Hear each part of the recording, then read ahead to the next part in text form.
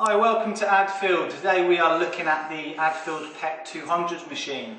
It is Addfield's intermediary pet crematoria machine designed to process approximately 8 animals per working day. As you can see, this machine is actually installed in a container.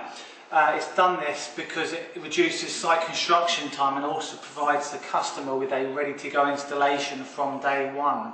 I'm going to run through some of the features of this machine. And first we're going to actually start with the primary chamber. So, open up the primary chamber, you can see that we have a large enough volume there for anywhere from a small cat up to a Great Dane. The primary chamber is loaded usually with a roller trolley, and then it is de-ashed by pulling the ashes from the hearth directly into the ash box below. The ash box can then actually be removed and taken to the cremulator, which is the ash processing machine at the back of the machine here. The ash processing machine essentially refines the remains into a powdered format that the customer expects back.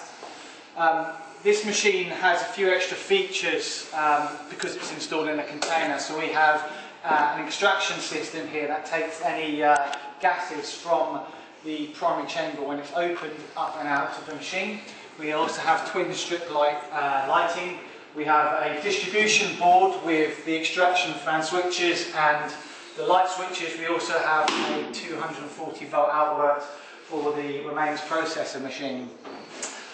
On the side here we have the control panel and we have the adjustable air.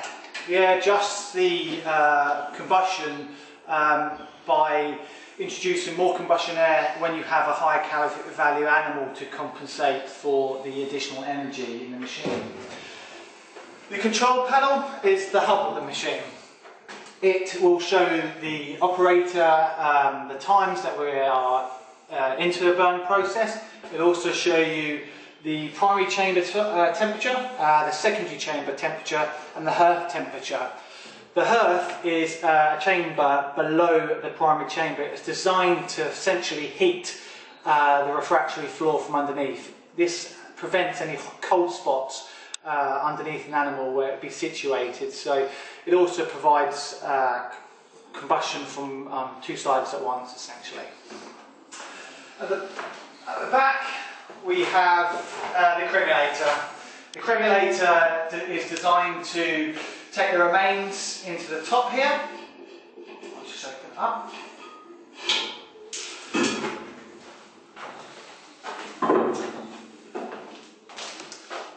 The remains are processed in this chamber. The lid goes back on. Once it's processed, the remains are then tipped into a bin or an urn below where they can be collected. This process takes about 30 seconds.